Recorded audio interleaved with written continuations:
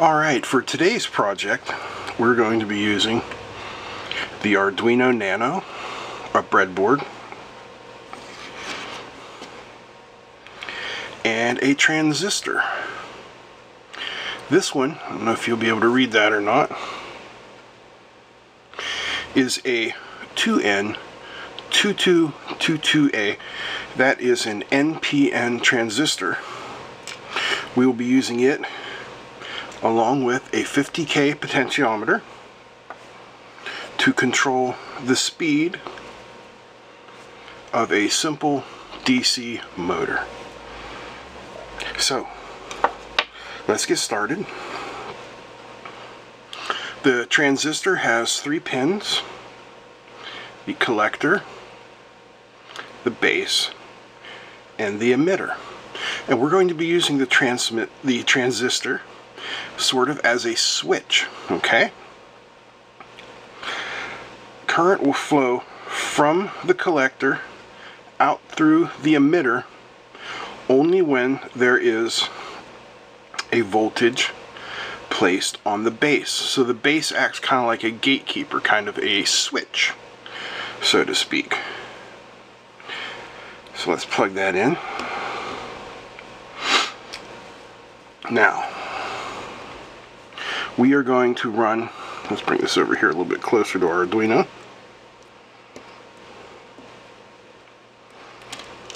Oopsies. Okay. From D5, that is our output to the base. That is where our switching output is going to come. And then the collector goes to the positive rail. And the emitter gets one of the motor wires.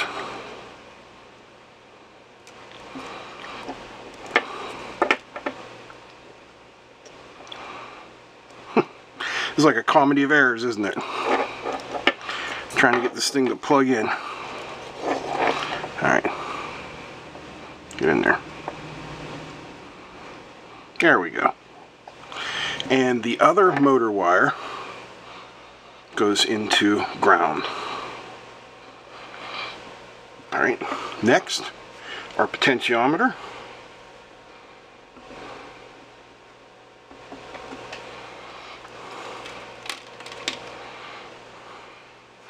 One of the outside connections goes to ground. The center pin goes to analog 0 on the Arduino. Okay, and that's where we're going to read the value. The final connection on the potentiometer goes to the positive rail. Then from the Arduino, just so we can power up these 2 rails here, 5 volt goes into the positive, and ground goes to ground. Now, when we write the sketch to fire this up,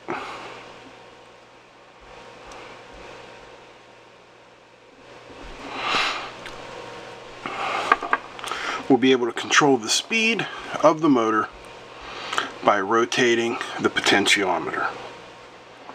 So let's go take a look at the sketch to control this. Alright, let's take a look at the code to control a motor with the 2N2222A transistor. First, we're going to declare some variables. They're all integer variables. Pot pin. This is the analog pin that is at the center of the potentiometer. Motor pin This is the pin where the PWM output is. Pot value. This is the analog read of the potentiometer. Motor speed. This is the PWM output for motor speed. Now in our setup, I put a serial begin here, just so that we can use the serial monitor to view the pins if you like. But what we just need is pin mode, motor pin output, pin mode, pot pin input. That's it for setup. Now down here in our main code, the first thing we're going to do is read the value of the pot pin, and that is pin analog 0. So we say pot value equals analog read A0. Then we're just printing those values out. Now we're going to do a map here to convert the 10-bit, which is 0 to 1023, input from the potentiometer into an 8-bit, that's 0 to 255 PWM output. We use the map function here. So we say motor speed equals map pot value, low of 0 to low of 0, high of 123 to high of 1023 to high of 255. That converts those values. Then again, we're just doing a serial print and analog write, motor pin, motor speed. That's the end of the program. The transistor takes care of everything else. It doesn't get much simpler than that. Let's compile the code, output it, and send it to the Nano. Alright, we've downloaded the sketch. Let's power it up.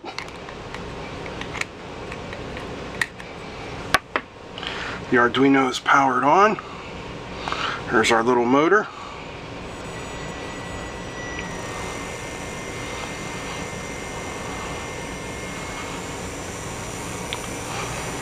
And there you can see and hear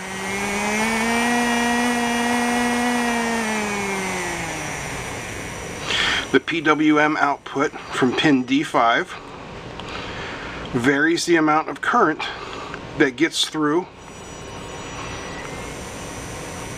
the base of the 2N2222A transistor, and with that we are able to control the speed of a DC motor.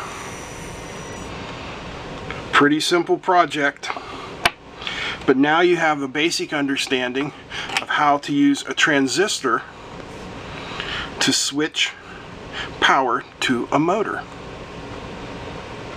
If you like this video, please give us a thumbs up, and if you haven't subscribed yet, what are you waiting for?